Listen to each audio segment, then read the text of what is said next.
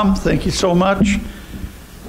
Great singing, great old hymns with a common theme that was running through them all, asking questions. And it's all about what we believe. The crux of Christian belief is the gospel message that Christ Jesus came into the world to save sinners and to shed his blood for us. And that's what we've been singing about. So if you can turn in your Bibles to the passage that Randy read for us, Romans chapter 1, verse 8. Romans 8 is a wonderful chapter too, but Romans 1, one of my favorite chapters, Romans chapter 1, and especially this passage, verses 8 to 17. And we are going to be talking about getting excited about the gospel, getting excited about the wonderful truth that Jesus shed his blood for us.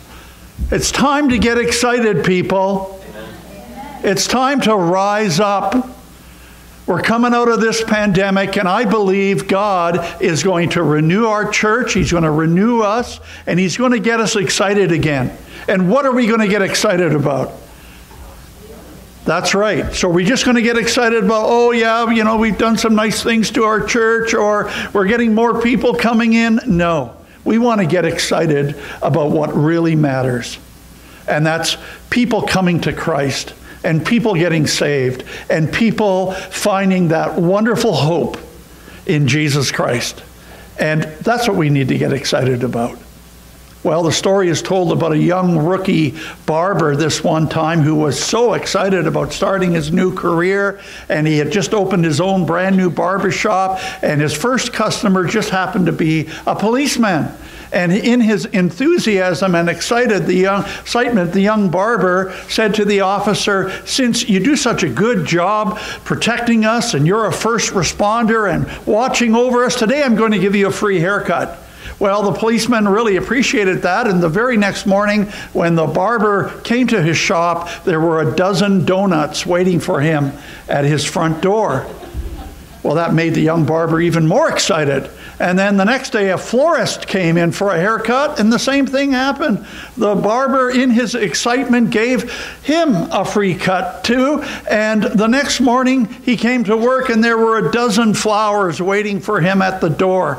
And of course, that made him even more excited. And then the next day, the same thing happened, but this time it was a pastor. And the barber gave him a free haircut and told him how much he appreciated all the work that the pastor did. And the very next morning when the barber came to work, there were 12 other pastors waiting for him.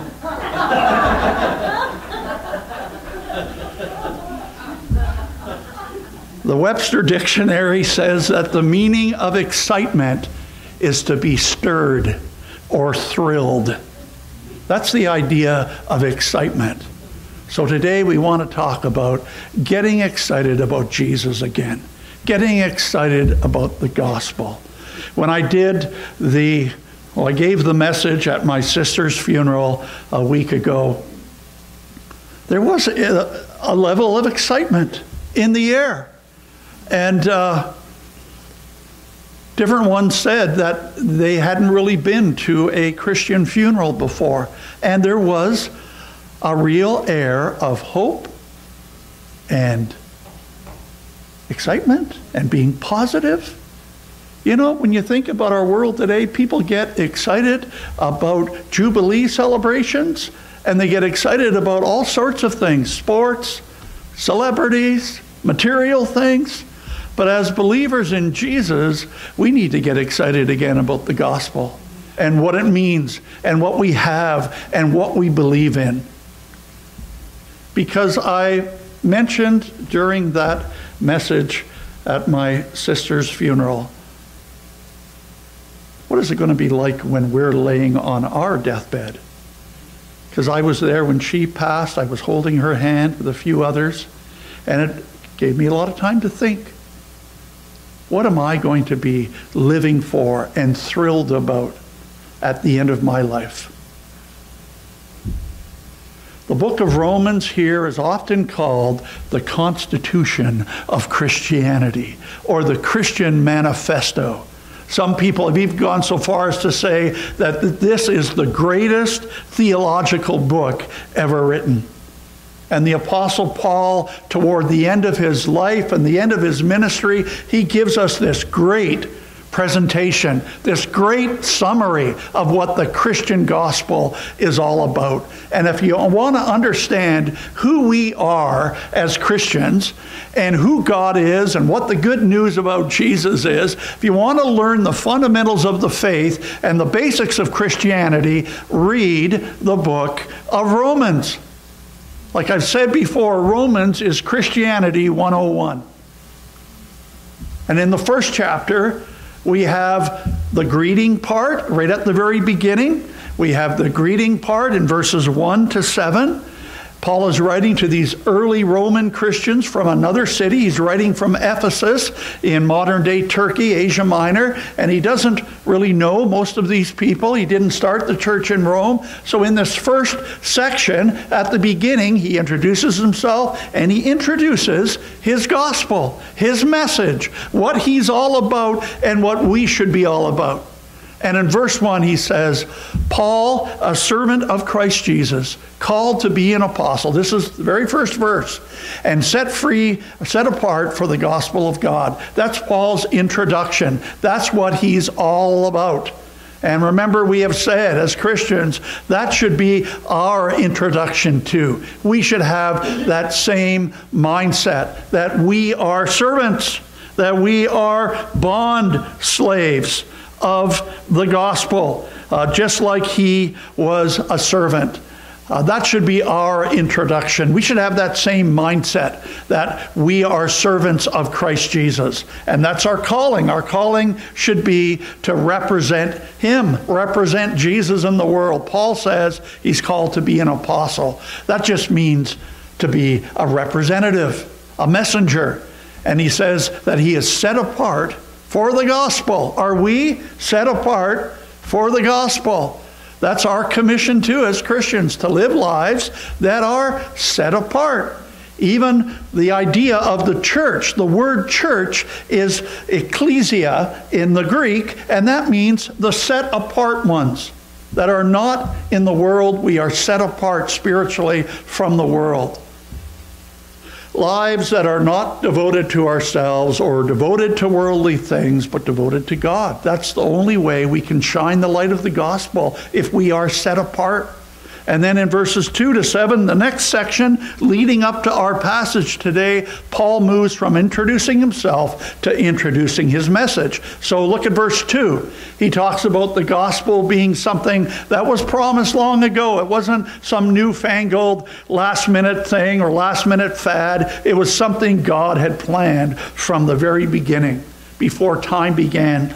And then in verses 3 to 4, he talks about the good news that God sent his Son who was a descendant of King David, Jesus Christ our Lord, who was raised from the dead, he says, by the power of the Holy Spirit. And now through him, in verse 5, we receive the precious gift of faith. And we're given a calling to be his representatives.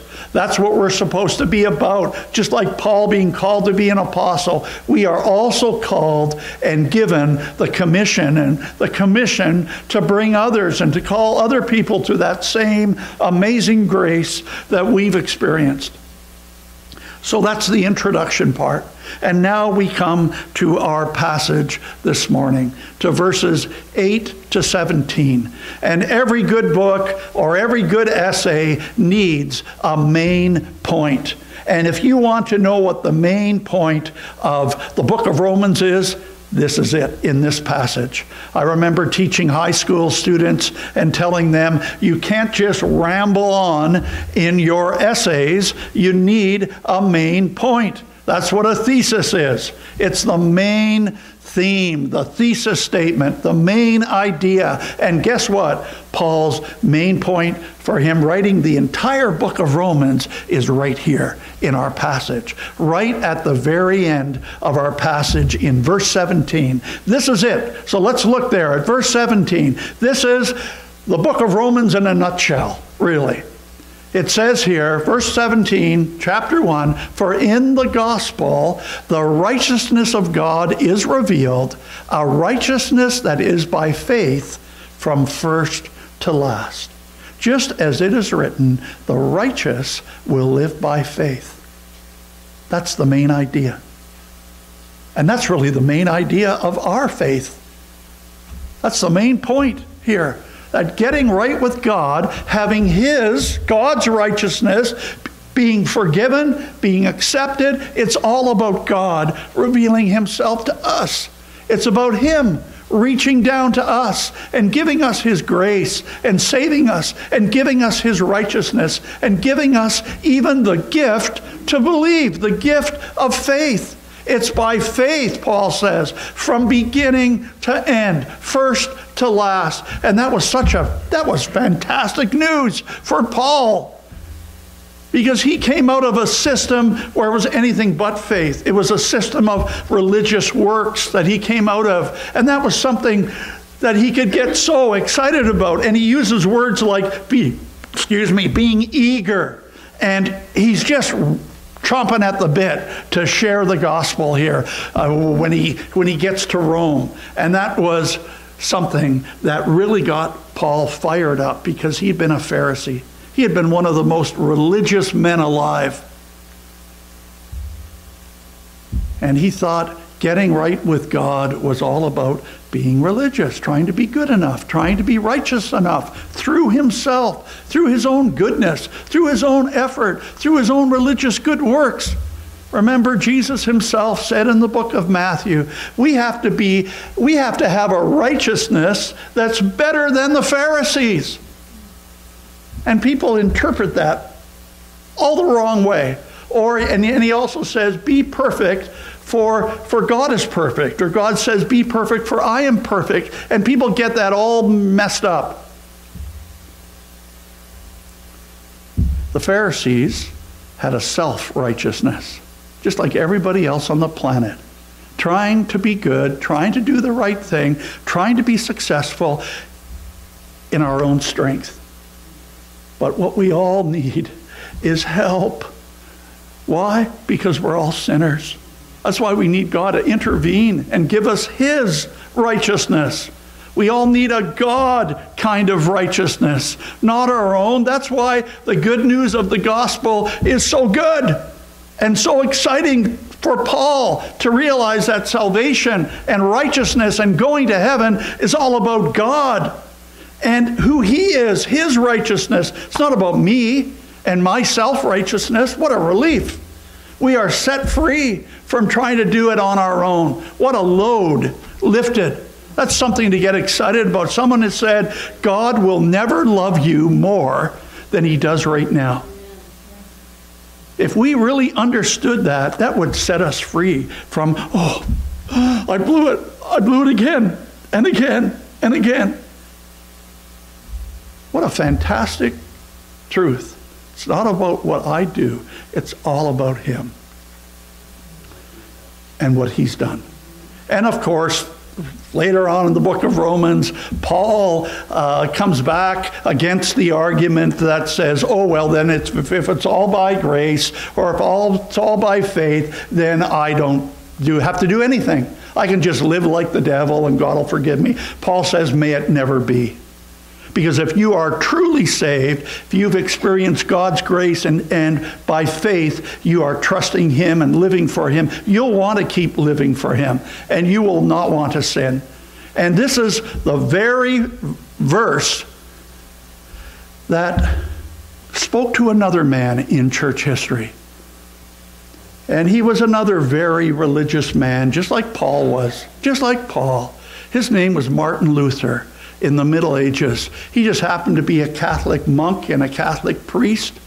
And it was this verse, Romans 1:17, that the just will live by faith, not by all the trappings and all the works that the Roman church had. And it was while he was teaching a university course on the book of Romans that he came across this verse.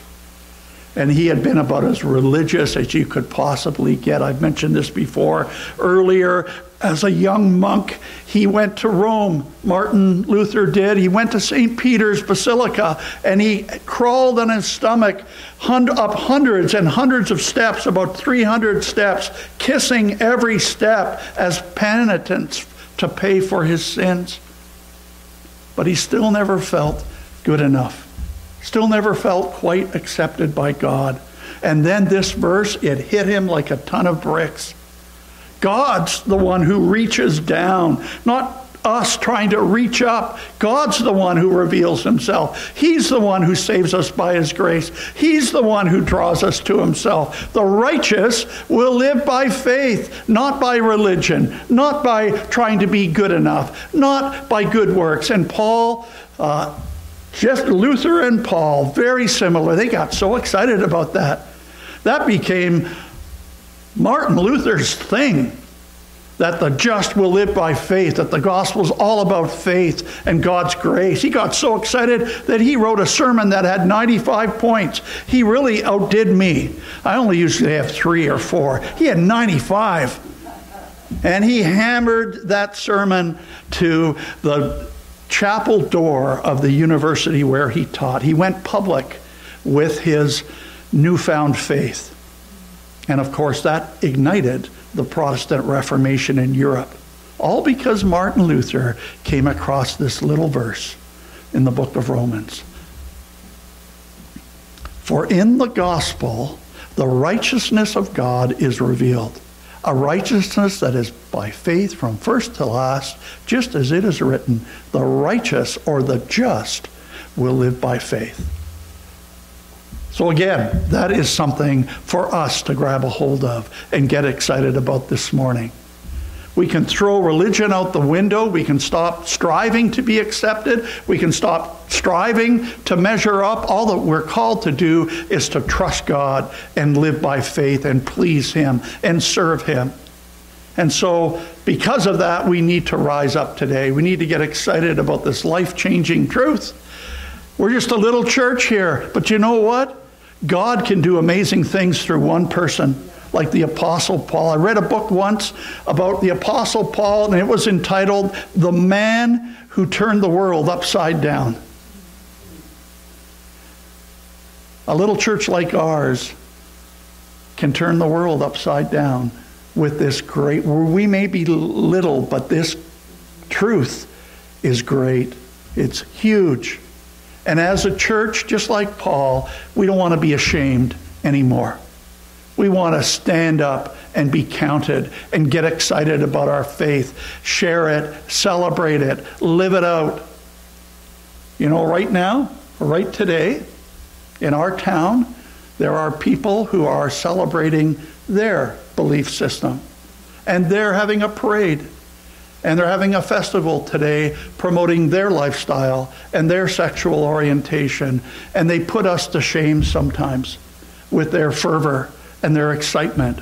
We need to rise up and be counted when it comes to the truth of the gospel and have that same kind of fervor, more fervor, because it comes from God. And Paul starts telling these Roman Christians in verse 8 now, that's why he wants to visit Rome.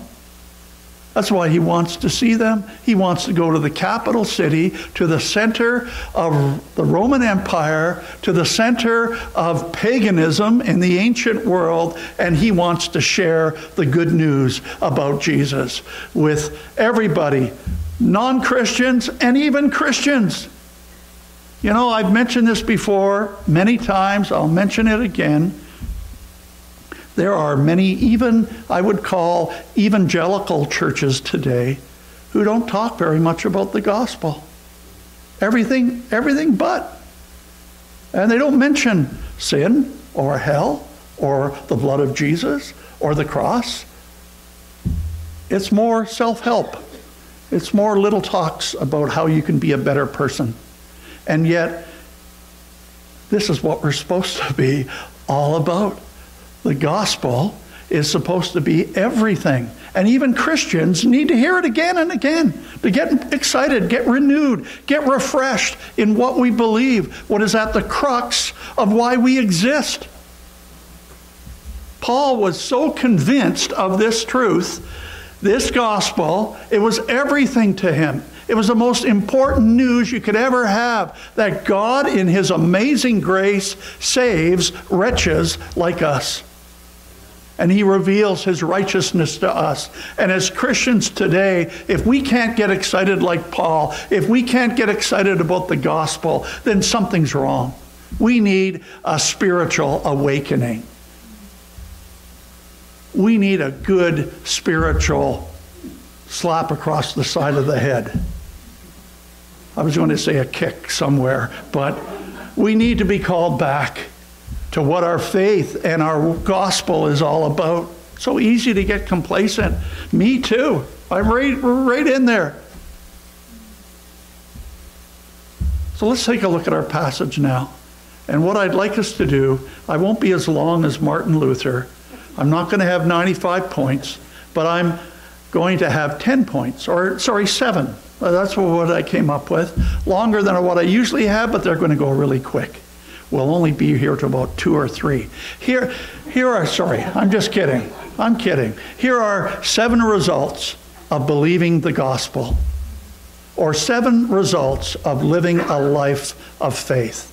And we see all these results in the life of the Apostle Paul, right here in our passage, leading up to this great statement in verse 17. The statement, the righteous will live by faith. So here we go. Number 1, the first result of living a life of faith, just like Paul, is thankfulness.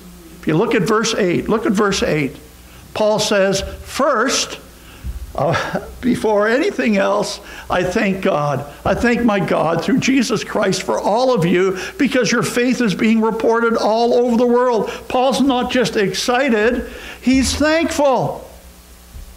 1 Thessalonians 5:18 says, give thanks in all circumstances, for this is God's will for you in Christ Jesus. If you are truly saved and you are living a life of faith, you are going to be thankful for a few things in your life. You're not going to be miserable and negative. You're going to be positive and thankful and counting your blessings. And Paul didn't start this church in Rome, like we said. He could have been a little jealous. He could have been envious of their success. But he's thankful for what God is doing there in Rome. That's one of the most basic results of receiving God's grace and receiving his righteousness. We become thankful. We're indebted. We're debtors to grace, and especially when it comes to other people. Instead of complaining or gossiping or feeling threatened or being jealous or wishing I had different people in my life, to be thankful. Thankful for the people around us. Thankful for the people in our church family. That's a sure sign of God's grace and his righteousness working in your life. A faithful life is a thankful life. And then number 2, see, I'm moving along really quick. Number 2, the second result of living a life of faith, of course, is commitment. Some kind of commitment. If you have been a professing Christian for years and years and years, and there's not a lot of thankfulness and not a lot of commitment to God and to the local church, something's a little screwy. Look at verse 9. Paul says, God, whom I serve in my spirit in preaching the gospel of his Son, is my witness how constantly I remember you. Paul is constant. He is committed, especially to the people of God, and praying for them and loving them and reaching out to them. Paul is constantly remembering these people. He's not hit and miss. He's committed. He serves God and the people out of a sense of thanksgiving and gratitude and indebtedness.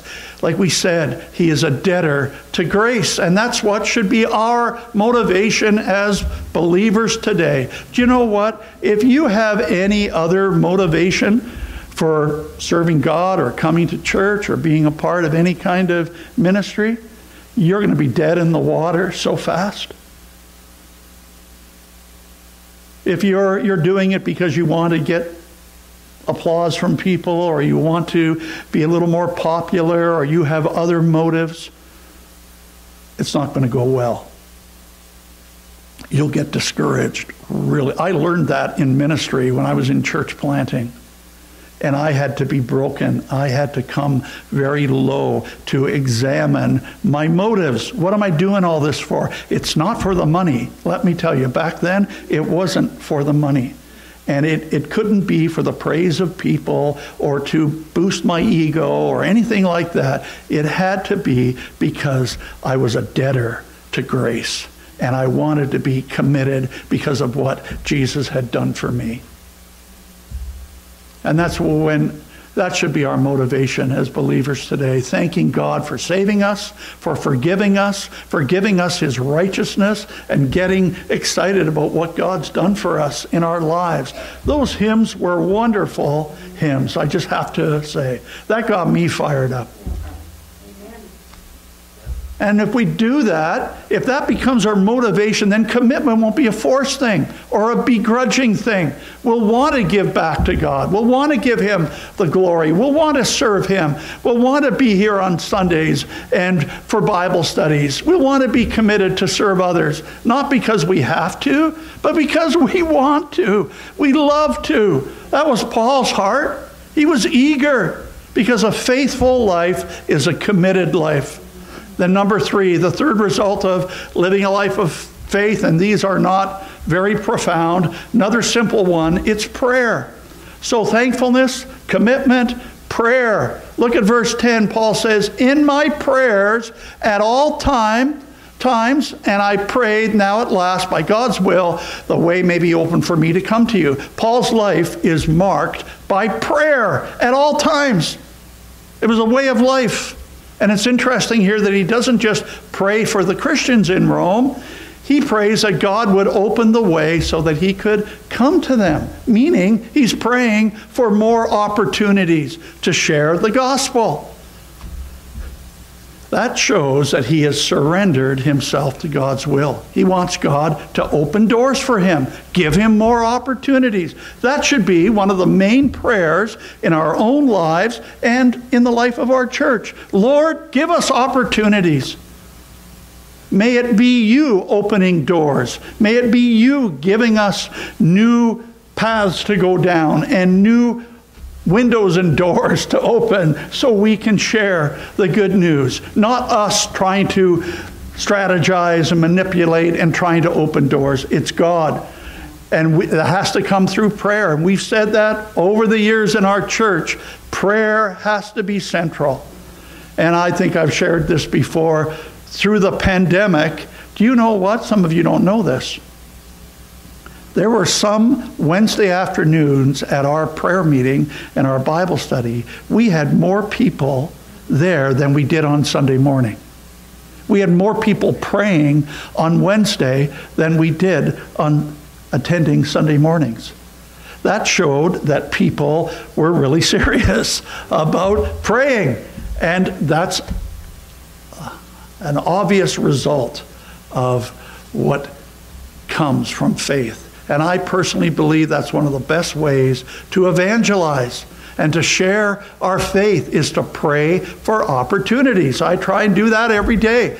And I said this before, that's my kind of evangelism strategy. You know that I'm not the type of person who gets in your face and hits you over the head with a King James Bible.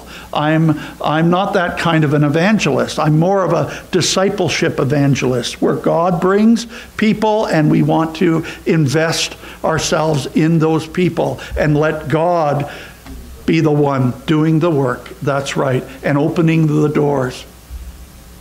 And it's to ask God every day to give us opportunities to share Jesus. And he does that. Sometimes it just comes out and somebody asks a question at the grocery store or starts talking about COVID. And then you start talking about the hope that you have through COVID and beyond this life. Then number 4, the fourth result of living a life of faith is giving. Giving. You'll be a giver. Verses 11 to 12, Paul says, I long to see you so that I may impart to you some spiritual gift to make you strong. Paul is wanting to go there to impart something to them, to give something to them. And usually when we think of giving, we think of offerings or money.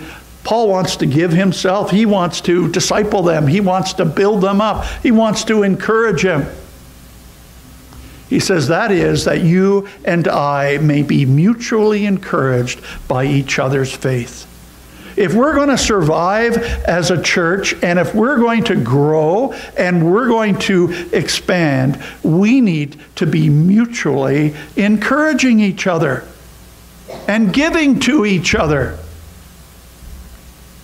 Paul was a giver. He wasn't a taker. He wanted to see these people so he could help them and encourage them and impart to them, support them, build them up in their lives. And that's something we need to ask ourselves today. Do I come to church to get or to give? Do I serve God because I'm going to get something out of it? Or do I have the attitude and the disposition that Paul had, that God had given him so much? But for the grace of God go I. God's given me everything. I want to give to others. I've been blessed to be a blessing. So a faithful life is a giving life. And then number 5, the fifth result of living a life of faith is, of course, bearing fruit. Look at verses 13, 14. Paul says, I do not want you to be unaware, brothers and sisters, but I planned many times to come to you, but have been prevented from doing so until now, in order that I might have a harvest among you, so that I might bear fruit, just as I have among the other Gentiles. Paul just doesn't want to go through the routine of having a church for 80 years. He wants to bear fruit. He wants to see a harvest come. He wants to see people get saved. And he wants to see great things happen for the kingdom of God. Paul wants production. He wants to produce spiritual fruit. He wants people to hear this gospel, and he wants them to get saved and to grow in Christ and to change and to reach maturity. And that's what gets his juices going. He wants to see fruit. Do we want to see fruit in our own lives, and especially in the lives of others? And that's what should get us going too. We don't want our church just to plateau, just to have business as usual. Now that the pandemic is over, we can just slide right in to going through the motions again. No, we want to see lives changed, and we want to see spiritual life and growth and fruit and a great harvest. Amen? Amen. That was a good amen. That was Paul's vision. That's what he lived for. And that should be our vision too. A faithful life is a fruitful life. We don't want to be satisfied with stagnation. Then number 6, the sixth result of living a life of faith is obligation. Obligation. Look at verses 14 to 15. Paul says, I'm obligated. Do you feel obligated today? In a good way, not in a forced way. Paul says, I'm obligated to both Greeks and non-Greeks, both to the wise and the foolish. It's interesting, Paul says, I'm not obligated to God. I'm obligated to people. Even people who might not be in my comfort zone or in my little group. Greeks and non-Greeks, Jews and Gentiles, both to the wise and the foolish. Sometimes it's hard to be obligated to the foolish. The old saying is, you can't fix stupid. Sometimes it's hard to be obligated to foolish people. That's Daryl's favorite saying. You can't fix stupid. And it's hard sometimes. Paul, of course, he's obligated to God, but he's obligated to people. I find that so interesting. And then he says, that is why, at the end of 15, he says, that is why I'm so eager to preach the gospel also to you who are in Rome. Paul felt obligated. He felt a deep debt to those who are lost. Do we feel obligated to come to church? Oh, well, that'll make the pastor happy if I come. That'll encourage him. That's nice. I appreciate that.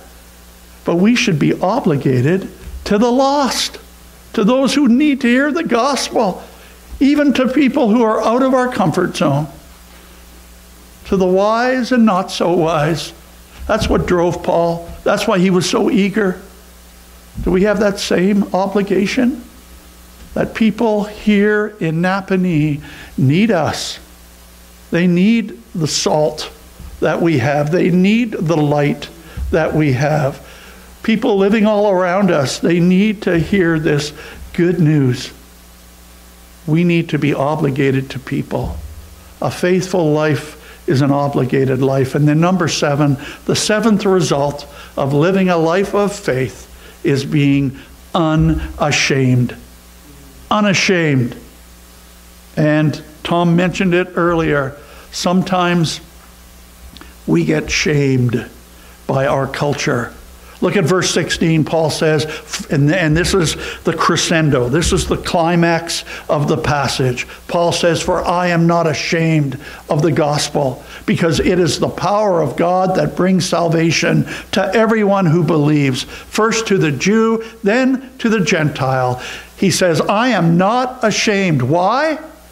Because there's power in the blood. That's why there's power in the gospel. Just what we were singing about. And when we think back over our own lives, we see that power. We've been changed. I've said this many, many times. If you had seen me 45, 46 years ago, you wouldn't have recognized me, I don't think. Because it was the 70s, and I wore platform shoes, and I had shoulder-length hair, and wore a leather jacket, and you probably would have walked right past me. There's power in the blood. There's power in the gospel. That's why it's so exciting, because we see what God does in people's lives. In the 10 years that I've been here, I've seen it. I've seen it.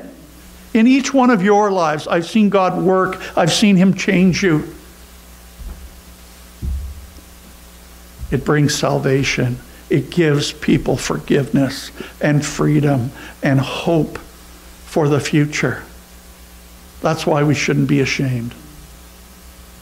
But like I mentioned, you know what? In our world today, Christians are being shamed left and right. We're being told in a lot of different ways and from a lot of different sources, if you're a Christian, you're a moron. You're hateful. You're bigoted. You're phobic. You're ignorant. And it's so easy to be intimidated. So easy to be shamed into submission. And in general, that's what has happened to the church. But we need to come back. We need to come back to this great statement. You don't think Paul had all those same kinds of insults hurled at him in his day? They had the exact same kind of culture, maybe worse than what we are going through right now. And yet he could stand up and say, I'm not ashamed of the gospel. Because that's where the power is. It is the power of God unto salvation, he says, to all who believe. A faithful life is an unashamed life. I believe that's something to get excited about this morning. God saves us, and then He powerfully works in our lives. That's the gospel message. And He changes us from the inside out, and He helps us to lead a life of faith. We can't be any of these things, these 7 things that we just talked about, if He's not helping us, if His Spirit is not filling us and living inside us. But He wants us to be thankful and committed. He wants us to be praying and giving and bearing fruit and being obligated, and especially not to be ashamed of what we believe. May we rise up as individual believers and as a local church, and get excited again.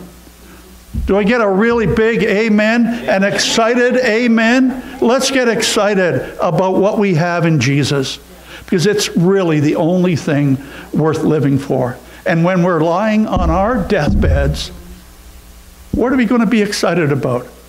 All the houses that we own, or the cars that we own, or the places that we travel to? No, all of that is going to be gone, and you're going to be laying there empty if you don't have the gospel, if you don't have the hope of the gospel, if you don't have what we've just been talking about, that hope beyond this life. Because every other hope ends when this life ends.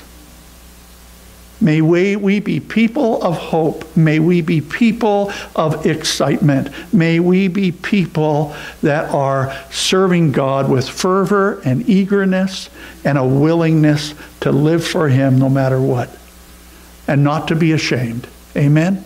Amen. And amen.